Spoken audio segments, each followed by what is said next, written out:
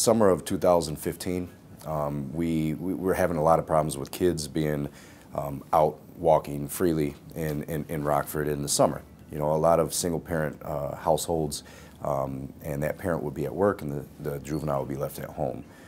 These juveniles were breaking windows and causing, you know, other smaller offenses. And me and my partners put our heads together and we tried to come up with an idea. What can we do to engage these kids? Officer Dillard here, who's one of my community service officers, who on his own started Wiffle Ball Wednesday in a park. And he just bought a wiffle ball and some wiffle balls and bats, and the first day I think he got the word out, he had 4 or 5. The next week he had 40 or 50 kids.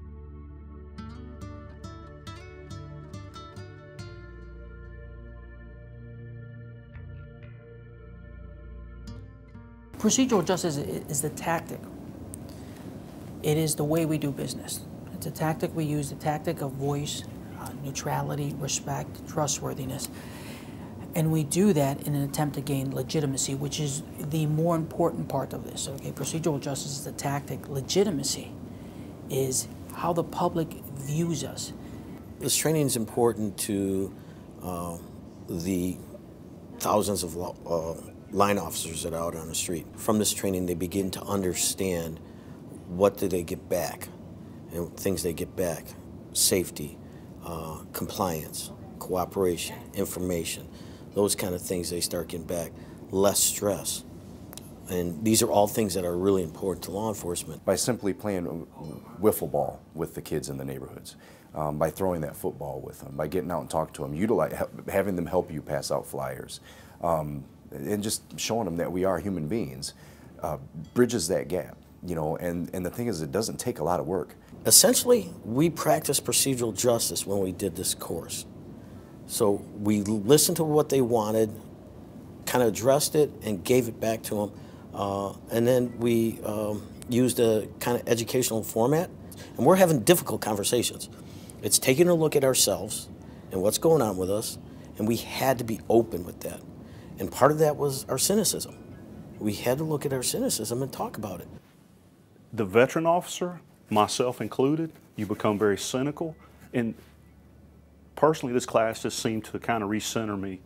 I saw myself on the board yesterday, and I realized probably not the best mind state, and I need to get myself back together.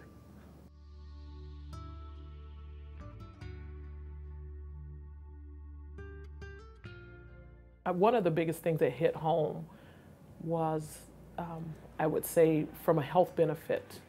You know, I deal with officers that have had heart attacks while on duty, that are off because of health, stress, you know, high blood pressure.